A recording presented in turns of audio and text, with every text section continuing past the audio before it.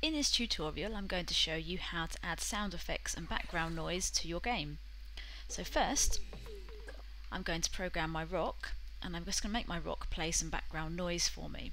So I'm going to say when, always, so throughout the game the action is going to be play, and there's different types of sound effects you can have. You can have a variety of different music playing, or in this case I'm going to select some environmental sounds, and I'm going to select the sound of the meadow. There we go. I'm also going to program my drum over here so that when I bump into it, it's going to make a sound effect for me. So I can say when bump into, I'll say anything for now, and I'm going to say do action play, and this time I'm going to the events section, and I've got some sillier noises on here, and I quite like the bang noise.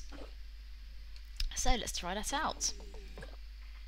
Here's my character. You can hear the sounds of the meadow in the background,